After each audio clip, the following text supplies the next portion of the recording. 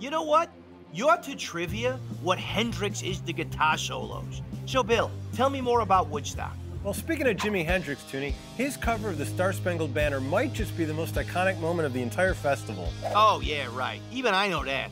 Well, Toonie, not many attendees stuck around to watch it. Hendrix was the final performer playing on Monday morning, if you can believe it, and by that point, 95% of the crowd had left. Hey, sometimes you gotta beat the traffic, right? Oh, Toonie, speaking of traffic, the traffic jam leading into the festival stretched for nearly 20 miles. Wow, good thing hippies don't get road rage. Well, it wasn't all peace and free love, Toonie. In fact, hot dogs were so in demand, they jacked up the price from $0.25 to $1. And as a result of the long lines and the price hike, it caused people to burn down 2 concession stands.